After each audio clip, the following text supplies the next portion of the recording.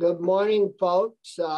We have quite a crew of folks with us here at 10:30. We're going to be talking about the Universal Meals Program that we've spent quite a lot of time on in the last few years, and especially last session. And hopefully we'll get an update on how things are going and where we need to push and promote and help to make it even a better program. So I think that it would be good for the committee to introduce themselves, and we'll start with Chris. Hi, everybody. Chris Pearson, Senator from Chittenden. Hi, I'm Anthony Polino, Washington County. Brian Collmore from Rutland County. And Corey Parent from Franklin County and Alberg. Yeah, and I'm Bobby Starr from Essex and Orleans County, and certainly want to welcome all of you folks to our meeting this morning. And I don't know, Betsy, if you're going to want to lead off, but you're first on my list, so we'll start with you. And maybe you could introduce the other guests as we move forward. Sure, happy to. Thank you, Senator Starr. Good morning, everyone. My name is Betsy Rosenbluth. I'm the project director of Vermont Feed, which is a partnership of Shelburne Farms and NOFA Vermont. And I also coordinate the Vermont Farm to School Network. And first, I just want to thank you all for your support and good work last session, doing what we can to support Vermont families so kids are not going to bed hungry and also not distracted at school by hunger. Every Vermonter needs access to the nourishing food that we produce in this state, so that while we address food security, we're also helping our Vermont farmers and agricultural economy. So I know this committee understands that win-win so well. Thank you. So towards this goal of improving food security while expanding markets for Vermont producers, we know we can make a difference this year by ensuring families do not lose universal school meals after this school year by passing the Universal School Meals Bill S-100 with both breakfast and lunch included, investing in the local purchasing incentive that was passed last year with one-time funding to get it started. So we need ongoing funding and estimate that it will cost about $500,000 for FY23. Fully funding the Farm to School and Early Childhood Grants Program at $500,000 base funding. That's seeing greater demand than ever. And Trevor with the Vermont Agency of Agriculture will talk more about that. And supporting the Vermont Food Bank to continue their pandemic response in the face of rising food insecurity in our state.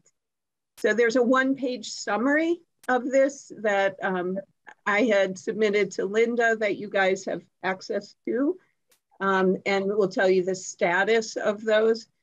And these programs, what I really want to say, they all work together to help support Vermont families and Vermont children, especially looking forward as we recover from the pandemic. So we're going to talk about those pieces and can answer any questions along the way. We're going to share that presentation with you. The local food incentive grant received one-time funding, and we're asking for the base funding of $500,000 for FY23. And I just want to note a few things that we've seen. Those applications from SUs are due actually this Friday, January 15th. So we'll have a lot more information to share with you after that. But anecdotally, what I hear from school nutrition directors is as many products became harder for school nutrition programs to find, local foods this year remained available to source, like Vermont beef, maple syrup, and local dairy in particular. We also have counted up that over 100 Vermont farms now provide food to feed our youth across the state through school nutrition programs and early childhood programs. So we're excited about that strong connection in every corner of the state. Vermont Feed has reached out to every SU in the state, both the business office personnel and school nutrition directors, to spread awareness of the local food incentive grant opportunity. We've been helping on answering questions and adding resources to our website, completing applications, plans for tracking local food or connecting with producers and procurement support. The feedback is really positive. SUs really need this grant to increase local purchasing. The barrier they talk about is really always budgetary. It's not a lack of desire.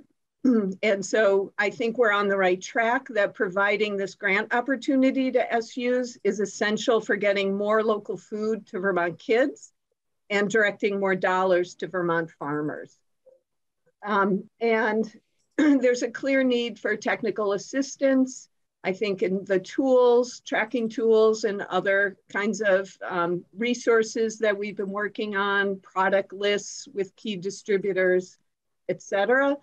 And we've been providing that technical assistance as best as we can. There's no support from the state for doing that. And that's where the grants program comes in. We're hoping an increase in the grants program can help sustain this kind of support to the SU so that they can take full advantage of the local purchasing incentive grant. And the grant program itself, I'll leave it to Trevor to talk more about, but it's been really flexible in meeting an increased demand. I think we've had record number of applications in the past year, even in this really stressful couple of years that schools and early childhood providers are in the midst of. And the Agency of Agriculture has been very flexible in different programming like CSA, subsidized CSA shares for early childhood programs. Our goal has been to expand nutrition services for really young children, and these grants have been critical for doing that. I think especially the age when their tastes are developing and families are so involved in their care. So we are, again, asking that we fully fund that grant program at base appropriation of $500,000 for FY23. And it would help support not only the technical assistance, but more schools and more early childhood programs to be able to expand farm to school. And for new schools, we really see the opportunity with Vermont's Harvest of the Month. And we're hoping to make an investment and expansion in that program. So for those schools who've not been as active, there's an entry point to begin to buy local, to begin to do educational activities with kids. So that's, I just wanted to frame that out a little bit and then turn things over. And I don't know if we want to answer questions as we go or wait till the end. I think either way works for us. Well, maybe one question that I picked up, I think that we need to answer. Do you know if the $500,000 for the grants program, did that get into the budget, or is this something that we're going to need to do through a bill or in appropriations? For the Farm to School and Early Childhood Grants Program? Yes. Yeah, I have not seen what's been included in the administration's budget, so I can't answer that. And the same with the local purchasing incentive, I'm not sure. And how much is that 500 as well, Betsy?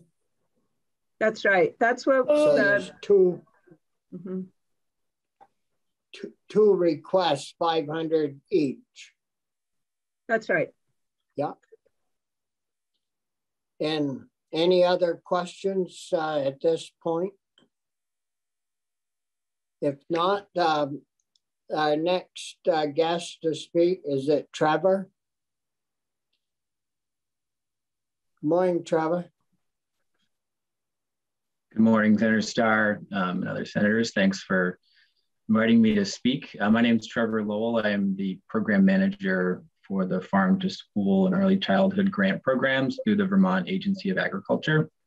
So I manage the $171,000 annual allocation that funds currently 3 grants that are targeted at schools and early childhood programs and helping them support a variety of farm to school goals.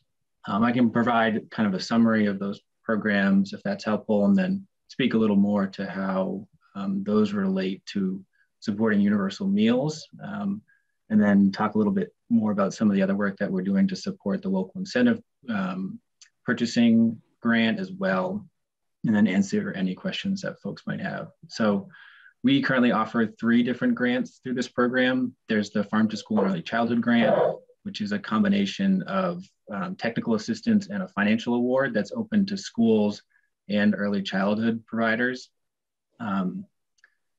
We also offer a CSA grant. As Betsy mentioned, that's a new grant program that was first offered last year that subsidizes the cost of CSA or farm shares for early childhood providers.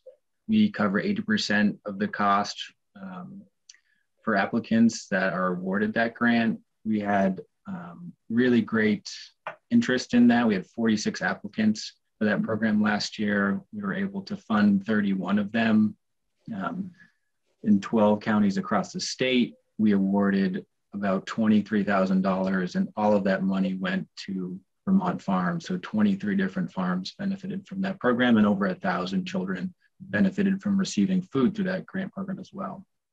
The third grant that we have is the Farm to School Vision Grant. So that was a new grant last year as well. We plan to offer that again.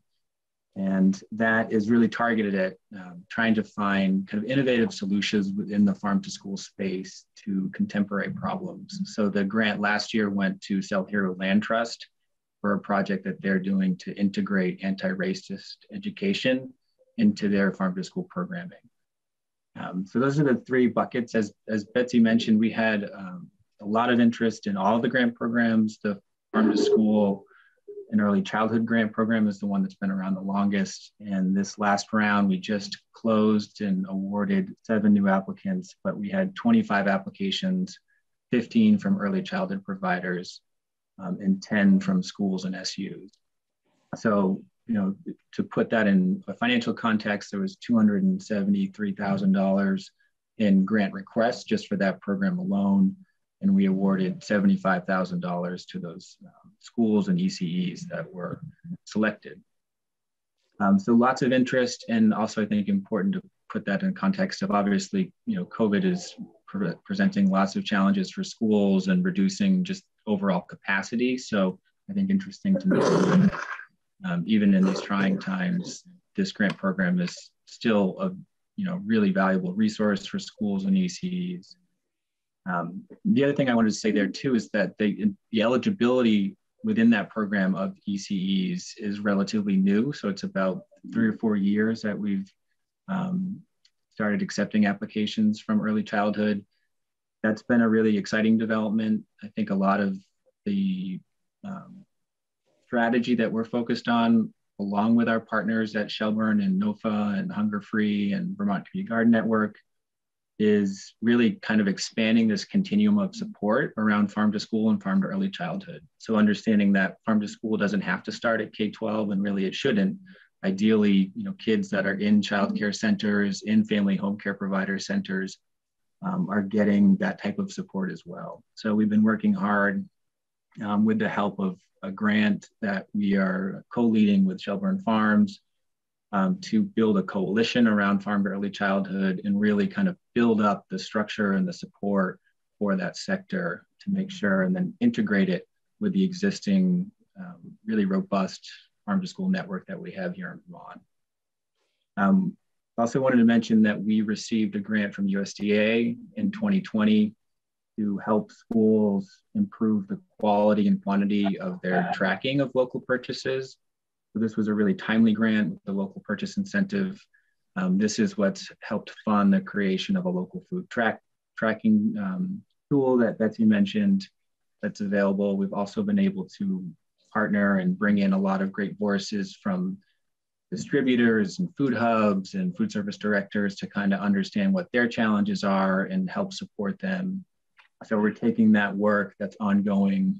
The grant is still active right now, but continues to add value, I think, to the broader effort around increasing schools' ability to procure more local food. Trevor, how much was that grant? It was a little south of $60,000. And NOFA Vermont is participating in that, Shelburne as well. And then Northbound Ventures and Farm to Institution New England. So we have a great collaborative team of experts within the state that are all working together with a voluntary advisory panel of folks that are just stakeholders within this area. And then lastly, just wanted to kind of speak to the universal meals, given that that's kind of the topic that we're interested in today. So the grants program is the main mechanism through which we support universal meals at the Agency of Ag. And that's really sort of a grantee-driven approach. So the way the Farm to School and Early Childhood Grant works is that grantees really start the grant by identifying what do they want to accomplish with the funds and the technical assistance that's offered to them. And a lot of times that is universal meals, or that's just improving participation in their meal program. There's specific technical assistance that's offered to every grantee through that program around their meal program and the viability of it. That's provided by Hunger Free Vermont. So if a grantee expresses interest in that, they get direct technical assistance and support from Hunger Free and others to help, achieve that goal and pursue that goal. So it's in that way, it's not, it's part of the kind of broad tent of goals within the Farm to School grants program, but it is very grantee driven. So, they decide, what do they want to accomplish with this? And then we help them get there. They're able to use their funds to accomplish those goals or pursue those goals as well. So, and I think that's all I had, but I'm happy to take any questions if folks have them. Yeah. Trevor, your $171,000 that you had grants, 3 grants, that is the ag budget. Is that coming out of a different pot of money? That's the annual allocation from the general fund, I believe. But yeah. And did that go up at all this year, or do you know? That's been steady the past few years. There was a one-time increase. I think the first year I started in 2019. So the base funding has been 171 for several years, but I think in the past there's been a couple of years where that has been increased. Yeah. Other questions from committee members for Trevor at this point? If not, we'll thanks Trevor, and Chris has a question. Yeah, maybe I don't think you got an answer, or maybe Trevor knows it. Is some of this included in the governor's budget? Do you have that sense? Particularly the local food incentive money that we came up with last year was one-time money in the budget. So any idea, Trevor? And if that's not a fair question for you, I'm happy to send it to somebody else. Yeah, and I don't know. I saw it. Sorry. Yeah. I think we're going to probably have to be asking for the, the right amount of money. Any other questions for Trevor at this point? If not, Betsy, who's up next? So Rosie's here from the Agency of Education Child Nutrition Program, and then Faye Mack from Hunger Free Vermont can follow Rosie. Yeah. Morning, Rosie. Good to see you. Good morning. For the record, Rosie Kruger, the State Director of Child Nutrition Programs at the Agency of Education. Good to see you all. So I'm going to just give you kind of a brief update on the work we've been doing this year. Did not prepare any kind of written update for you, but can give you a brief overview and happy to answer any questions. So as you're likely aware already, meals are still free to all kids 18 and under through USDA waivers, and that's through June of 2022, this coming June at this point. And that's been the case since March of 2020 due to COVID-related waivers. USDA does not currently have the authority from Congress to extend those waivers further because they don't have authority to approve waivers that increase federal costs beyond that point. So USDA at this point is advising us that next year we should expect things to look similar to how they had in the past. Of course, we've heard that from them before. Congress has acted at the last minute and things have changed on a dime. And we've had to be very flexible with that. But at this point, we are looking at a situation where those waivers would be ending in June. This year, unfortunately, schools haven't really been able to take as full advantage of those waivers as they were able to even last year. Schools are providing breakfast and lunch at no charge to students, but those waivers actually would allow us to offer after school snack and after school supper to students, as well as offering meals during unexpected school closures and offering meals to children under 18 who are not students or 18 and under who are community members, but not enrolled in schools.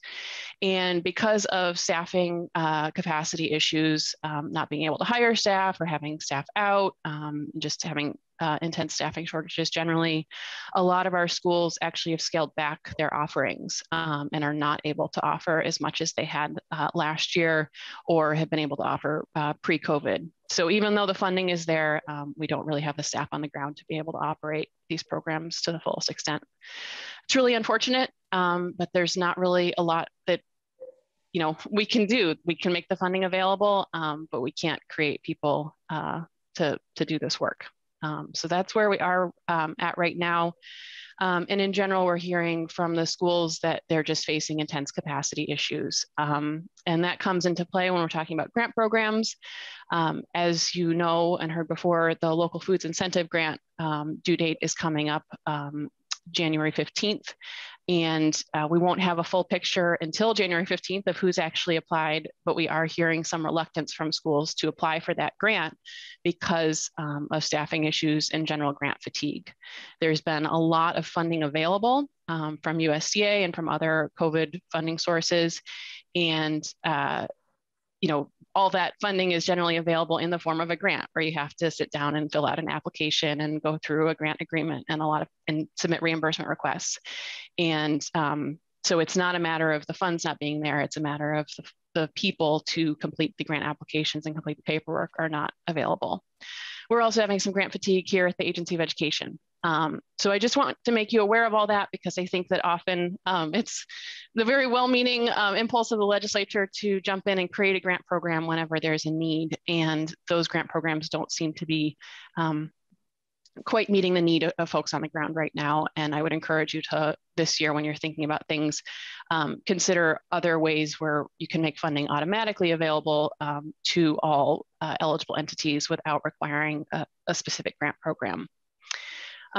So with the local foods incentive, we have heard from some folks who are reluctant to apply, even though the first year of that grant program is actually very easy. We've made a very simple application for it, but it's just, they don't have somebody to fill out that application or to figure out the details or really understand it all because they're just trying to keep the lights on. So that's kind of where things are at with those programs. Last year, you created a Universal Meals Task Force consisting of the Secretary of Education or designee, Secretary of AHS or designee, and Secretary of Agriculture, Food and Markets or designee. So I was designated the chair of that task force. We've met a number of times this fall. We're drafting a report, which we will vote on the final draft of that report tomorrow, and that will come to you by the 15th. So I'm not going to speak too much to that because you'll be able to read the full report at that point.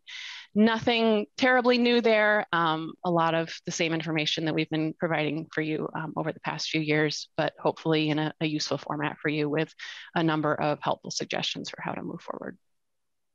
Yep.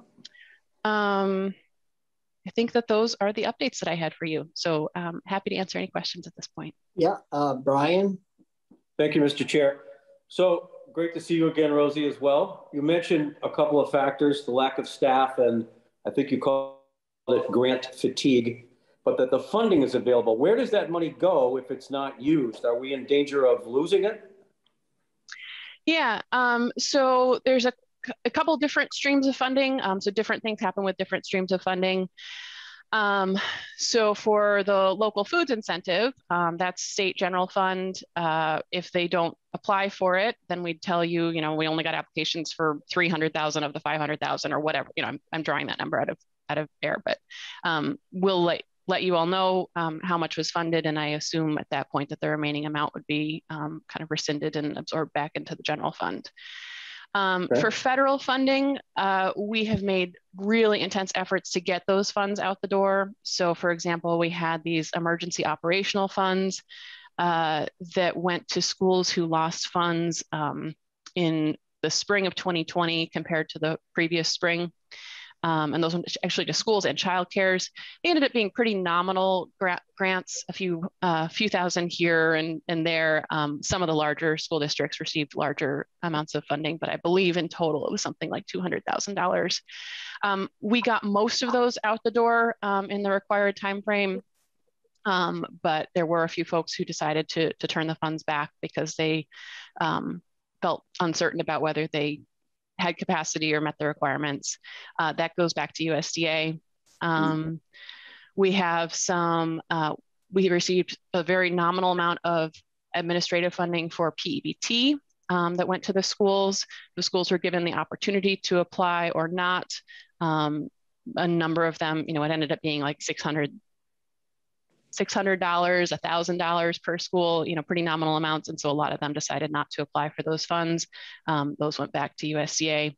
Those were all grants where had they filled out the form and signed the grant agreement, they would have gotten the funds. It wasn't competitive. But even so, it was just, you know, too much paperwork in a short period of time, given their other constraints. We offered in 2020, we offered 2 pots of CRF funding that the legislature had made available, one for offering summer meals in summer 2020 and one for school equipment in fall of 2020. We didn't end up using the full amount that we were allocated, and so those went back in to be reallocated for other CRF purposes. So I'm not sure I've got all of them, but kind of that's, you know, generally they get returned to whatever the source of funds was initially, I guess is the short answer to that question. Thank you very much. Yeah, Senator Pearson.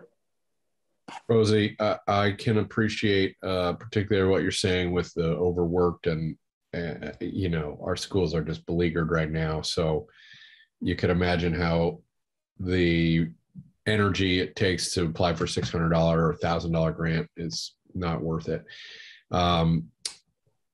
But I guess it's always, you know, that could equate to, in a normal year, a chunk of the unpaid school balance or whatever from parents. And, you know, so this committee is sort of famous for trying to help smaller organizations, towns, or what have you, that don't have staff apply for grants. And has there been any thought to that approach? You know, a temporary person in the agency that could just bang out one after another, and cumulatively it ends up being a significant amount of money. And so just I don't mean to suggest you should have done this. I really don't. I know it's just too much already, but I'm wondering if there would be wisdom for us to think about that kind of approach. I mean, I think, as you know, getting positions is always its own challenge and conversation between the legislature and the administration. So we haven't particularly pursued that in the child nutrition world. I'm not really sure about the rest of the agency's COVID response. I know that there's been some attempts to assist folks with other COVID-related funding. I'm not sure what form those have taken. We do, using the local foods incentive program, you provided a permanent position to us through that. And we told you that we needed that to get that up and running, and we certainly did. So we were able to hire a very good candidate for that position, Connor Floyd. He had previously worked at Food Connects, one of the food hubs in Southern Vermont. And so he was able to get that program up and running, and has also been working on a number of our other grant programs, and is trying to provide a lot of hands-on assistance to folks, and also to make sure that any grant applications we create are as simple as possible, that, if there's any data that we have here at the agency already, we fill that in for folks, just trying to make things as user-friendly as possible. But ultimately, we can't apply on their behalf. Somebody at the supervisory union office needs to click that, I authorize, I certify button. And if they don't have the time to understand what they're applying for and what they're committing to, they're not ready to do that. And so I think yeah, I should have been more clear. That was really the nature of my question: is would it work? And I'm talking about the USDA, some of those grants that effectively were leaving that money on the table. But you're saying it has to come directly from the local folks. And are those online applications or paper or what? We're doing everything electronically. Sometimes we're using a program called Cognito to make a web form where they can apply. Other times we've been using the agency's grant management system. We do still have a process that we call a paper grant, but it is a PDF. It's all electronic. We're not having anybody mail anything at this point. So it'd be hard for a centralized person to get it all done and then say, sign here and we'll get you $1,000. Yeah, and I don't know that, a business manager and a supervisory union needs to understand what they're applying for and what they're committing to. And so, it's sort of like, hey, don't read the fine print, just put your signature here. And that wouldn't really be a responsible thing for them to be doing. So I would be a little hesitant to go down that road. And I think they would be as well. Thanks. But certainly we do try to make the grant out. Any grant applications we make, we try to simplify as much as possible, and not ask for stuff that we don't need to ask for. And that's really a concerted effort on our part. Earlier, Rosie, you said that if we change the law or the rules, loosening up the rules or regs, that you could maybe get some of this grant money out faster. Did you say that? I don't think I said that specifically, but just urging you, as you're thinking about, what steps you're going to take this year, I would urge you to not create new grant programs, or, think about ways that you can add additional funding if that's your goal, in a way that kind of automatically goes to the school food authorities without them having to do extra work. And as we've talked about before, the way that I always recommend doing that is to increase that pot of funding that we call the state match funding. And that's a set amount of funding that the state appropriates from general fund that gets divided among all school food authorities every year based on the number of meals that they serve between June and December. And it's just an automatic calculation and they get a check for it. By participating in the school meals programs, they're eligible for it. And whatever amount of money is available gets divided up among them evenly based on the number of meals that they've already served. We do the math here at the agency. We issue the payment. They don't have to sign anything extra. They just get that payment. And so, right now you give a certain amount. if you increase that, by $20,000, then that additional amount gets divided up among everybody. If you increase it by 100,000, that additional amount gets divided up among everybody. So if you just want to get funds to schools without extra paperwork for anybody, that is the best and simplest way. No additional work for us here at the agency and no additional work for the schools. And that goes into the nonprofit school food service account and has to be spent on child nutrition program related costs. Oh, why couldn't we put something in the law or that if you have extra money from a grant program, that it would automatically revert to the state match funds pot rather than getting sent back to the general fund or to some other division? I think you could certainly do that with state general funds. Do something where that money would revert to the state match fund? I think you could certainly do that with state general funds. I don't think you could do that with USDA funds or other non-state sources of funding, but I think you have the authority to do that with general fund. Because it's really bad to have federal funds go back that we can't use it. And we couldn't figure out a way to refunnel that money for the same purpose, but to a different pot that would give you leeway to get it back out to the school districts. A lot of the funds that come from USDA have very specific requirements about how they're to be granted out. So we don't have authority to do that with most of the USDA funding. No. Other questions for Rosie at this point in time? If not, our next person is it Fag? Chris? Well, I just want to say thanks, Rosie. We put you through a lot, I feel like. Yeah. And I appreciate your forthright manner and all the hard work you and your staff are doing. Appreciate that. Well, good morning, Faye. Good morning, Senator Starr. Good morning, committee. My name is Faye Mack from the Advocacy and Education Director at Hunger Free Vermont. It's nice to be back and see all of you today. And thank you for having us here for this overview. This is really helpful to do. So before I share a little bit about universal school meals, I wanted to just step back a bit. And I think that Carrie from the food bank will also have some context to share as well. But I wanted to just say a little bit about what's happening right now in Vermont with hunger, which is part of the reason that we're here with all of these different programs to make sure that people have access to food. And what I really want to share is that people in Vermont are still struggling. Families with kids are still struggling, older adults across age spectrum. Hunger remains high and remains a pretty dire situation for a lot of people across the state.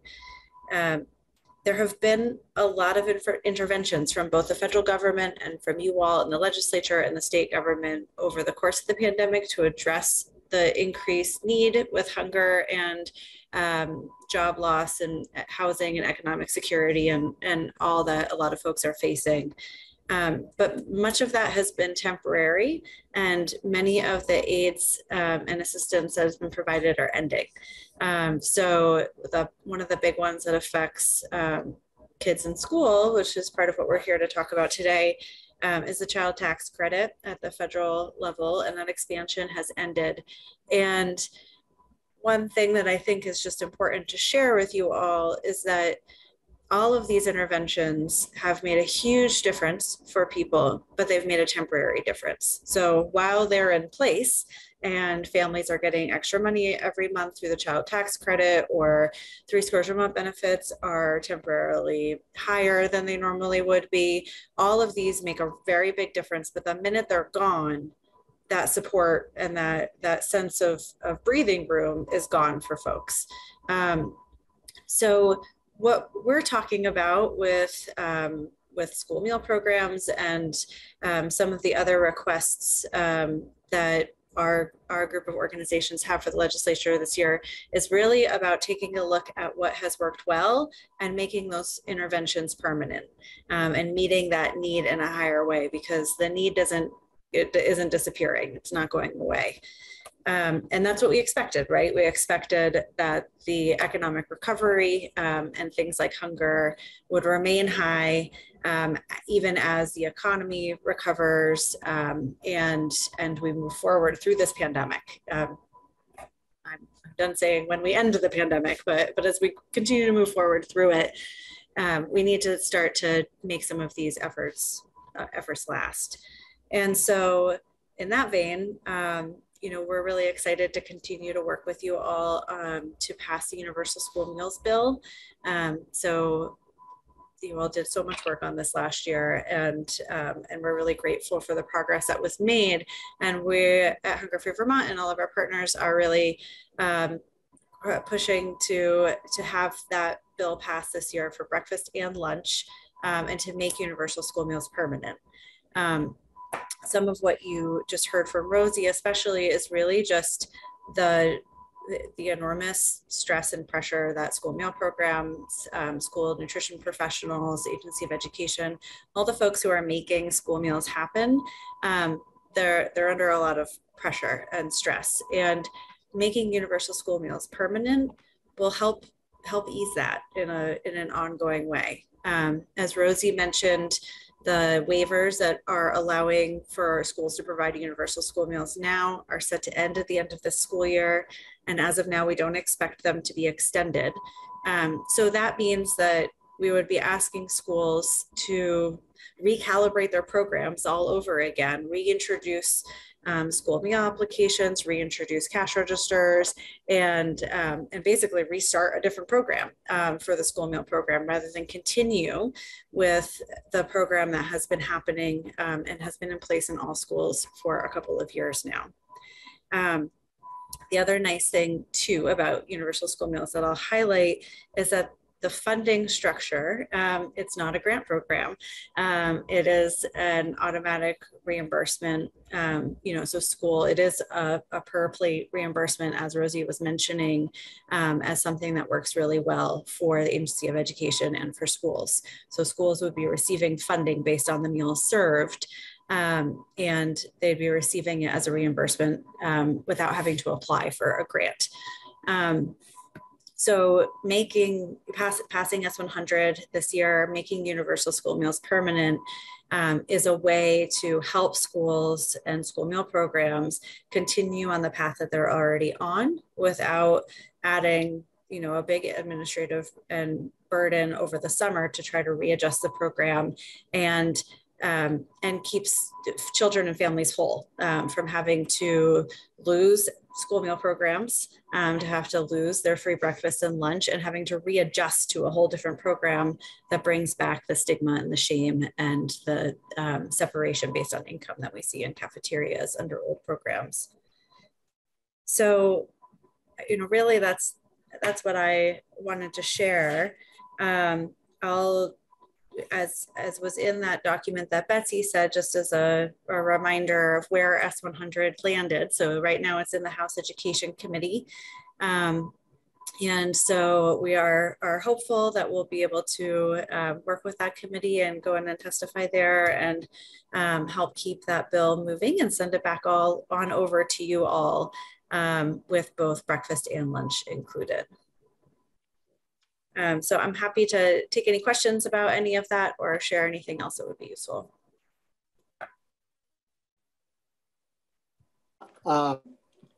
Faye, have you had an opportunity to appear in House Education in regards to the bill? Not yet. No, and because we sent it over with just a breakfast program, didn't we? Yeah, so it passed the Senate with just breakfast included, and then it included a number of other pieces that were passed in other legislation. So the task force that Rosie mentioned earlier, that was included, as well as other language. So the nice thing is that the bill can be very simple. this year. A lot of the different pieces were addressed last year. The staff person for the Agency of Education, Rosie mentioned that Connor Floyd has been hired. So really, it's what needs to be included is universal school breakfast and lunch in all schools, and the funding mechanism, which we continue to advocate that the funding needed, the cost that's not covered by the federal government, be paid for collectively through the education fund through categorical aid, rather than putting that burden on individual communities and school budgets to navigate.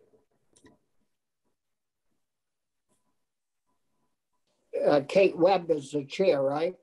She is, and we did go in last year. So I will say we were working with that committee. They were making progress on the bill last year and just ran out of time before the session ended. So we're hopeful that they'll be picking it back up and we'll be able to keep moving forward. Boy, it would be great if we could get that passed. That's for sure. Yeah, so other questions for Faye?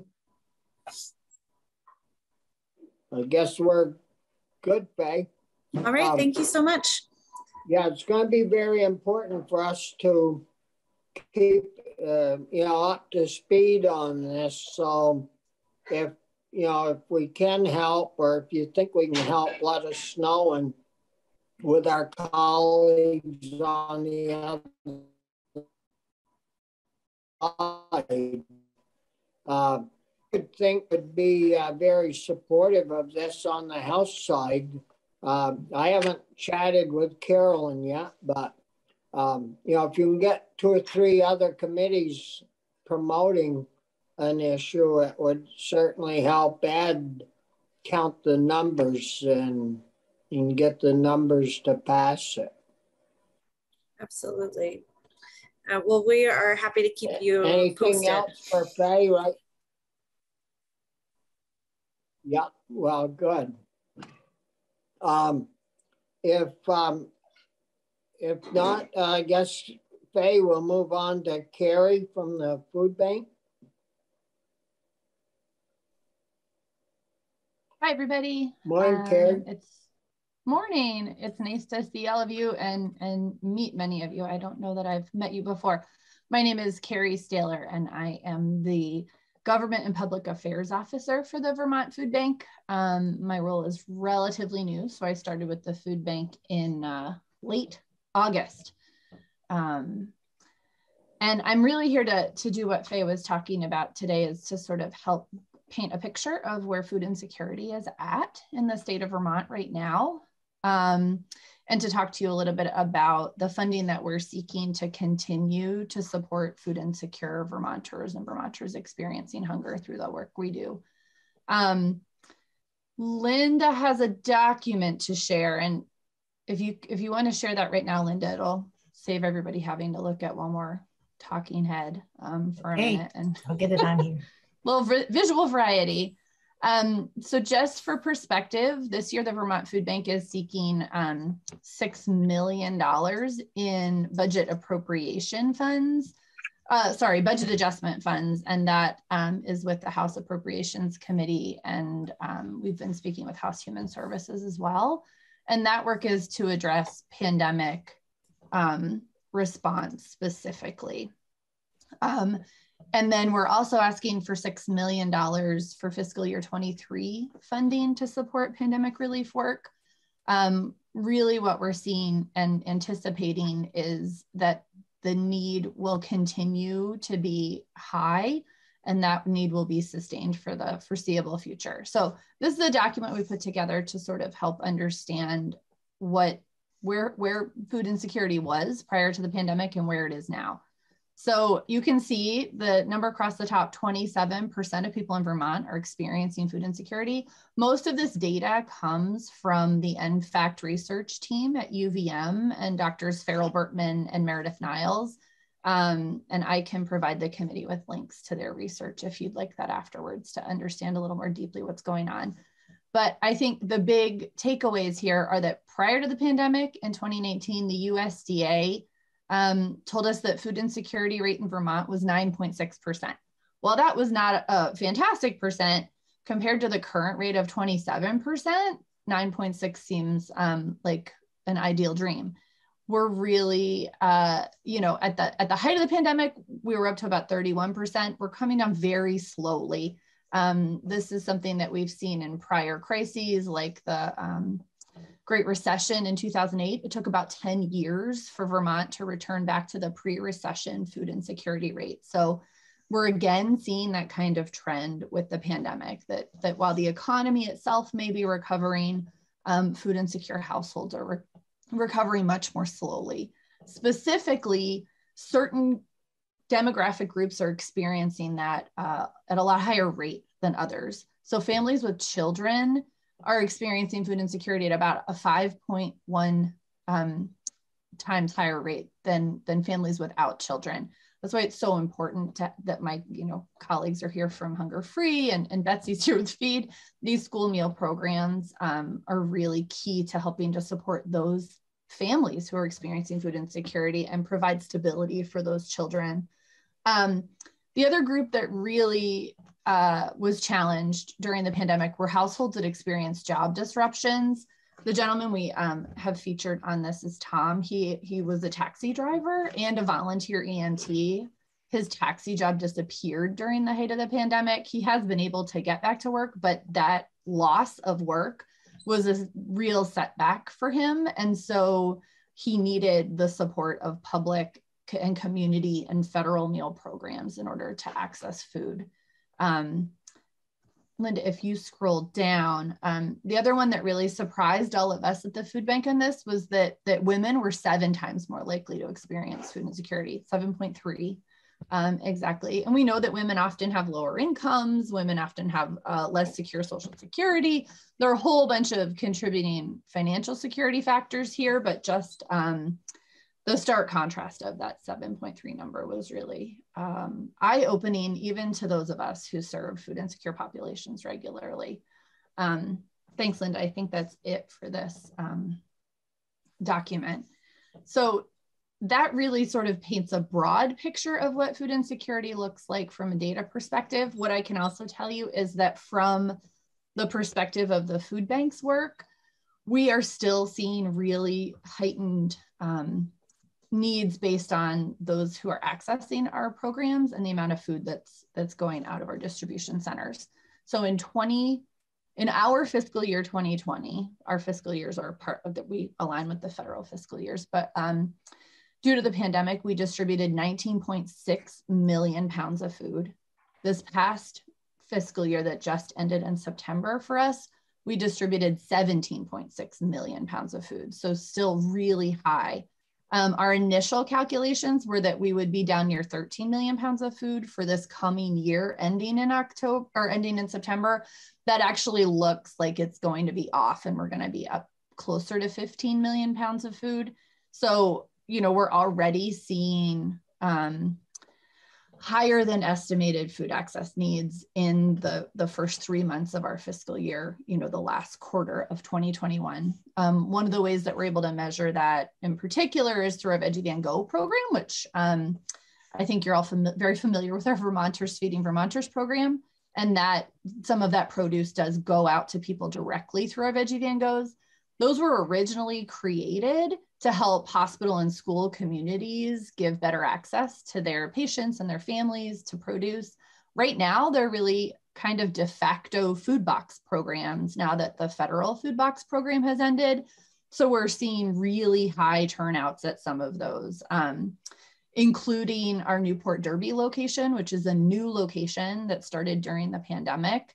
Every month we've seen an increase for the past 3 or 4 months. We've seen an increase of about 100 households more per month. We sort of hit what has been our pandemic record with 604 households accessing that Veggie Van Go site in December. So overall, throughout the pandemic, those Veggie Van Go events have seen about a 46% increase in households accessing that free fresh produce.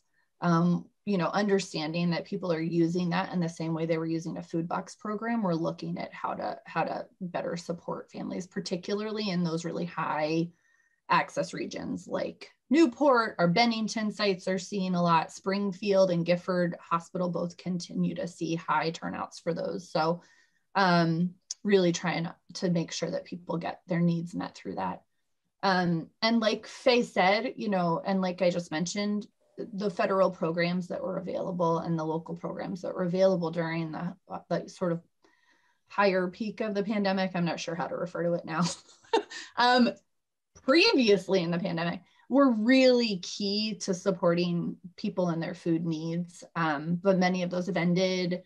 Rental assistance has ended. You know, now the child tax credit has also ended. So we're preparing and trying to be ready to make sure that we have the food and the resources that people need to access that food when those dips really hit households. And we're anticipating another one of those shortly, as that child tax credit is not coming to families in January. I will also add that one of the questions we've gotten are who are these people who are accessing food? Who are these people who need this? And really a majority of people who are food insecure in Vermont are working Vermonters. They are employed, they do have income coming into their households. They don't have enough income to put enough food on their table for their family, or they're having to make really difficult choices between things like heat, housing, and food that is being made worse by inflation. Inflation is currently outpacing wage increases. And so we're really seeing this hit working families harder than other crises maybe have in the past.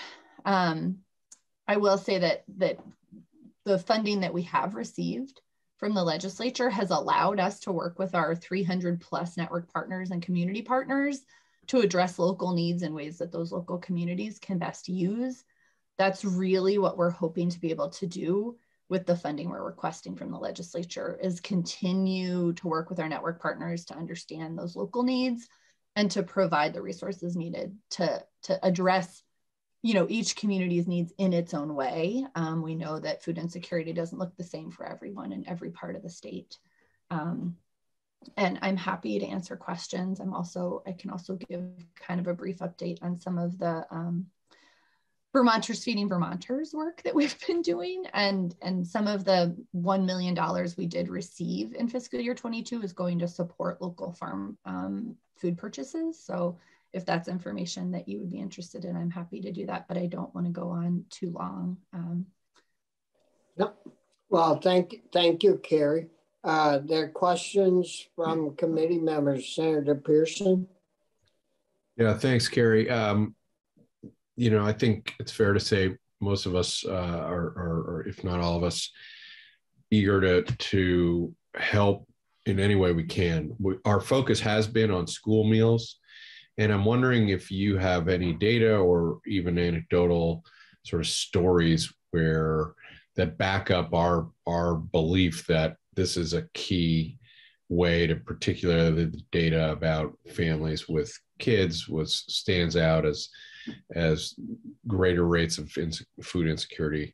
So I'm just wondering if you can kind of help us understand the relationship, such as you see it, between school meals, making them more permanently accessible, and our food insecurity generally.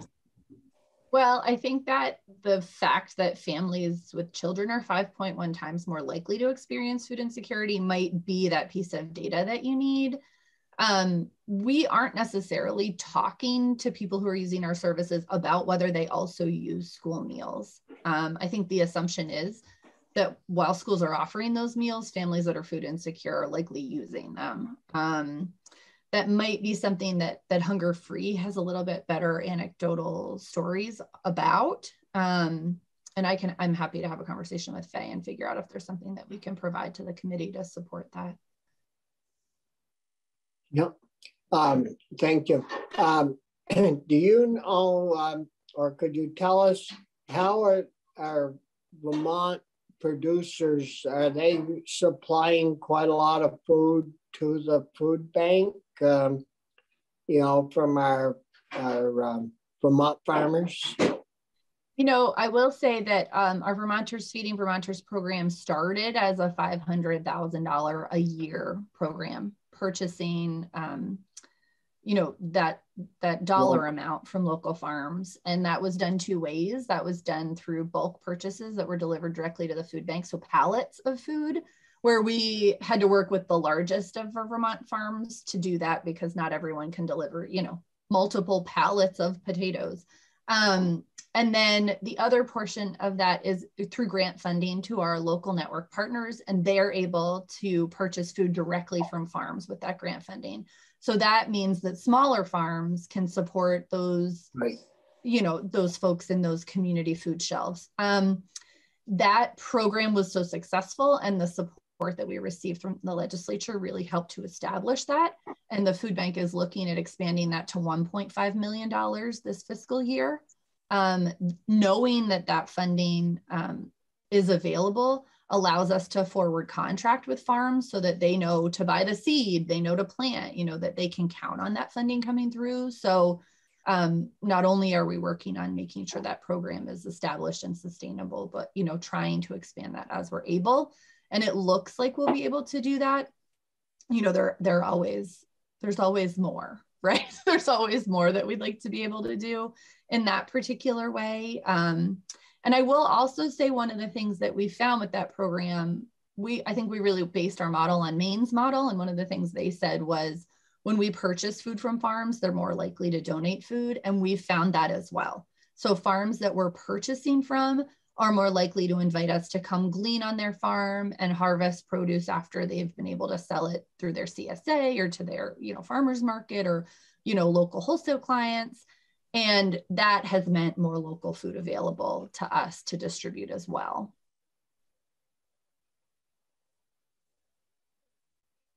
Yeah, that's great. They're interacting and helping out, it's out the door to people that need it. Other questions for Carrie? No, I guess not. Well, thank you very much, Carrie, for your time this morning, and I'm sure we'll be back in touch, you know, and stay tuned with our food issues with us. Yeah, thanks for the opportunity to be here. Yeah. Jean Hamilton. Hi, Jean. Hi everyone. Thanks for inviting me in today. I'm Jean Hamilton, and I'm the statewide coordinator for the Vermont Everyone Eats program, which is housed out of SEVCA, the Southeast Vermont Community Action Agency, funded through a contract with ACCD. I'm really excited to give you an update on Everyone Eats and tell you where we're going from here. I did send some slides that I think Linda shared with you all. I'm not going to present them today, but they have a more detailed background for in case you're interested in diving deeper.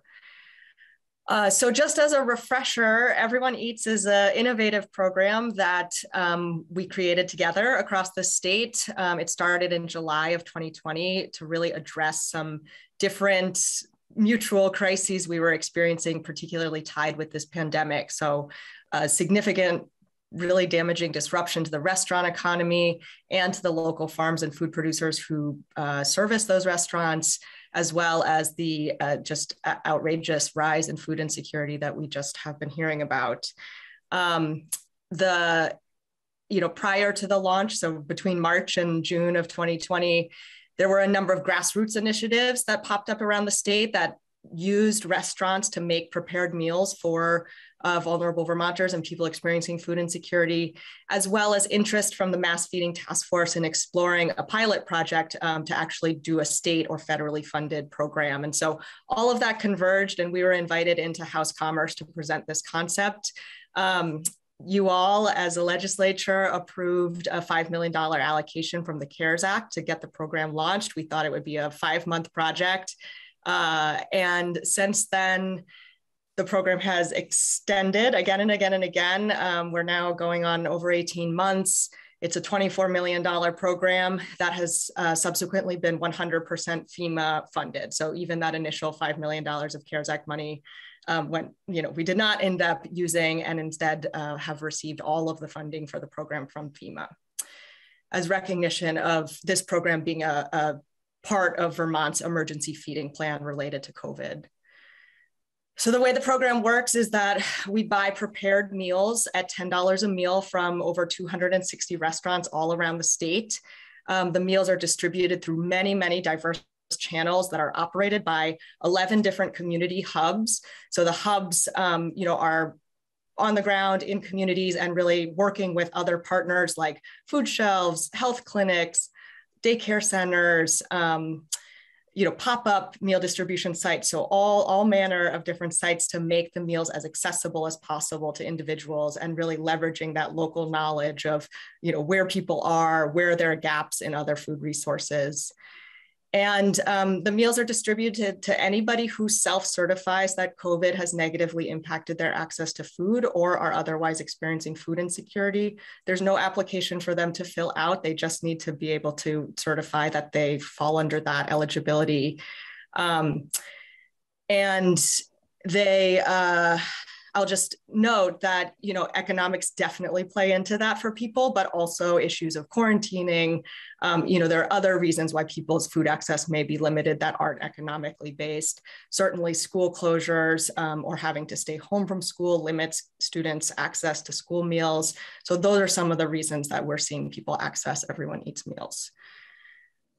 Of course, this has been a big source of supplemental income to restaurants. We are right now in the process of celebrating 2 million meals distributed. So that's $20 million that we've injected into the restaurant economy. Another cornerstone of this program has been that we did include a local purchasing mandate from the beginning. So all of the restaurants are asked to buy at least 10% of their ingredients from Vermont producers. And what we've seen is that the average is actually more like 37%. So really, a hallmark of all of the work that we've done together over the past decades to promote local purchasing, to build that expertise. Something that has been really exciting for me working on this program is seeing that we have some restaurants who are so expert at it, and they're buying lots and sometimes up to 85% of their ingredients are local. We also have many restaurants who have never purchased locally before, and this has been really a gateway for them where they felt they had to build some local purchasing relationships, and it's so exciting to see that developing with different kinds of restaurants. So I'm really excited to share that success with you. And there's so much I want to tell you, but another sort of great success of this program has been the way that we've leveraged intersectionality, for lack of a better word. So really working together across silos. We are operated under a steering committee that we call our task force, the Everyone Eats task force. It has about 20 members on it that represent the business community, the hunger relief community, 3 different state agencies, so ACCD, Agency of Human Services, and Agency of Agriculture. And it's just so interesting and exciting to look at issues like food security, local community economic development, and local agriculture and food systems across these sectors rather than in silos. And the kind of work we've been able to do together to see how can an innovative program and a windfall like Everyone Eats plug into the landscape and really fill in gaps and find innovations has just worked so much better because we've been able to have conversations that are informed by these different stakeholder groups, together looking at one goal rather than feeling in competition or, more commonly just not in the same room. So the program has now been extended to April 1st. We're really excited about that. We were supposed to end in December and just very nervous about ending this important program during the holidays and during the winter. We've been able to extend because, one, just acknowledgement that the program is really successful. There's very much ongoing need, as we've just heard from a food security perspective, also an economic perspective. And then the other aspect is that FEMA at a federal level has continued authorization to reimburse COVID expenses at 100%. rather than their normal 75%. So there was a sort of clear pathway for us to be able to extend that contract with ACCD. So great news, we've got another 3 months of programming. Of course, that the immediate impacts of that programming are a primary benefit, but it's something that we've really been looking at over this last 18 months of working together is what are the lessons we're learning and what are the innovations we've developed that we can actually, bring forward with us even beyond COVID. So we're deep in those conversations now with our task force, also, bridging over to the mass feeding task force, and with our community hubs. And so some of the things we're working on right now, sort of first and foremost, we're thinking about what does it mean to continue this program. We did participate in the Nutrition Security Summit that happened last fall with USDA and FEMA and presented Everyone Eats, interested in thinking about, what are some possibilities for continuing to find federal funding to support this program. And then otherwise, what other funding sources are there that might continue to support this concept at different scales. We're also looking at how do we work together across in partnership with other prepared meals providers. So the Meals on Wheels community, the school meals community, to really, have like a strategic conversation about recognizing that prepared meals are such an important food resource, and that we have some opportunities to strategize together to improve some of our practices and to fill in some of the gaps that we know, people are falling into who need prepared meals, but may not be eligible for some of the pre-existing prepared meals programs. I think local purchasing is a really interesting theme to think about across these programs, and so excited about the local purchasing incentive in schools. And lots of Meals on Wheels providers and the congregate and senior meals providers do have local supply chain relationships. And as we've learned from all of the local purchasing initiatives, it's just so much stronger if we can work together and really build that expertise and that technical assistance in a comprehensive way. So that's some of the work we're doing. At the hub level, we're seeing some really interesting innovations from those organizations as they're thinking about, potentially an end to the FEMA funded Everyone Eats, because they know they want to keep doing this work. For example, Vermont Farmers Food Center in Rutland just got a $100,000 grant where they're going to, once Everyone Eats is over, start hiring chefs to come into their food center and make prepared meals and actually use that as a workforce training program. The Community Kitchen Academy is a great example of a really amazing program that we've had around for that Food Bank and Capstone and others work on. Just again, really thinking about how do we bridge solutions across issues that are challenging our community, around workforce development, around workforce for restaurants, around the restaurant economy, and around food security and local economic viability. A couple other just examples of some of the innovations that are coming out of our hubs. There's an organization in Middlebury called the Giving Fridge that is looking to pilot some Amazon style refrigerator and freezer lockers so that they can actually have meals based in the community that are very easy to access and food safe. Chester Helping Hands and Springfield Family Center in the southern part of Vermont is developing a community fundraising program with their restaurants, where restaurants will actually list a menu item that says buy a meal for a neighbor, and raise money so that people, individuals can help support feeding their neighbors in that way.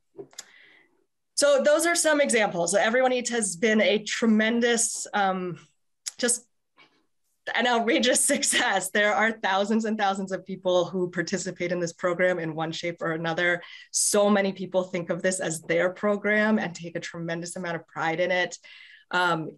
It's been really interesting to think about and to push the boundaries of what does it mean to be a very low barrier to entry program. And also this reciprocal aspect of, by receiving a meal, I'm helping a restaurant. We've heard from many participants just how much that reduces the sense of shame and stigma and really increases the sense of pride in asking for help and knowing that they're helping their community become stronger. in that way. So those are all themes that I'm so happy to share with you. I really encourage you to look for how Everyone Eats is showing up in your community. In the slides I shared with you, you can see the list of community hubs. So you can see who's the community hub in your community. There's also a list of all of the participating restaurants. So definitely encourage you to frequent those restaurants and support them. And then also really encourage you to think about how can we leverage this momentum that we've had with this program to support other initiatives, like we've talked about today here, but also just other initiatives that you see coming up in this session. We've just mobilized an incredible community of people behind this program, and obviously brought a lot of money into the state. So it's really an exciting moment. And finally, I want to acknowledge that this program really launched because of the visionary support of you all and your colleagues in the legislature. And so thank you so much for doing that. And yeah, just really proud of what we've been able to build together. Happy to take any questions or, well, thank you very, yeah. Senator Polina. Yeah, hi. It's a really good project. I agree. I was pleasantly surprised to hear you say that FEMA was funding it. I didn't think that was the case. And I was going to ask you initially whether you thought that was going to continue, but I got the impression from what you said that we're not sure if it's going to continue, but they seem to continue to extend it little bits here and there anyway. But if I remember correctly, you said that the restaurants get paid $10 a meal. Is that the case? That's right. And when in doing that, how do you incentivize the local purchasing? Do they get an additional payment on top of that $10, or how does that work? How do you encourage them to buy local?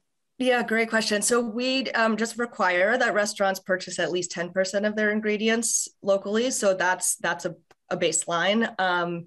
What we've seen is that there's sort of a natural incentive, and I think we've seen this in a lot of other areas of local purchasing, is that people actually find a lot of satisfaction in working with local vendors. The quality of ingredients is very high. The sense of having a relationship with a local producer is satisfying and also marketable. And so, what we find is once people get over the barrier of not knowing how to do it, that there's sort of a natural incentive of wanting to do more. I will say that, $10 a meal for some restaurants feels like, oh, that's great. For others, it feels like that's not worth it. For us, with the really rapidly rising cost of ingredients, $10 a meal feels like less than it did 2 years ago. We also know that $10 a meal is, relative to sort of what we see in the charitable food system, feels very high. I think the average reimbursement for Meals on Wheels is like $3.50 or something. So, pricing is a really interesting question. And we continue to look at it all the time with all of the sort of complexity of those impacts. So the buy local thing is kind of baked into the deal to begin with from the start. That's right. That's great. Thanks. Yeah, thank you. That's pretty good to get. Some of the restaurants are up to 37% buying local foods. That must have really helped out our timeshares and all our small veggie producers around Vermont, especially during the summer. There are other questions for Jean? No. Corey, you all set? Yep. Well, thank you very much for the report. It's very and helpful. Thanks again. And Betsy, is there anything else that or anyone else that we've missed that we'd like to get on? I think we've presented to you, what we see for this session that would make a difference and where things are. I think as we learn more about the budget and other things unfold, we'd be happy to circle back, Senator Starr, and keep you updated and let you know what the next steps are. Yeah. Well, we certainly appreciate all the testimony that we received this morning, and certainly want to thank you and the rest of the panel that came in. I know, the committee's very interested in making sure that our people get fed and our children are fed, and so thanks for the offer of keeping us up to speed on everything, and certainly on how the House is doing with our bill on universal meals. So if there are no other questions from any of the committee members, and if you don't have anything else, Betsy, thanks a lot for your time this morning. We certainly appreciate it. Thank you so much for having us today. Really appreciate that. Yeah. Thanks. Yeah. Thanks, everybody.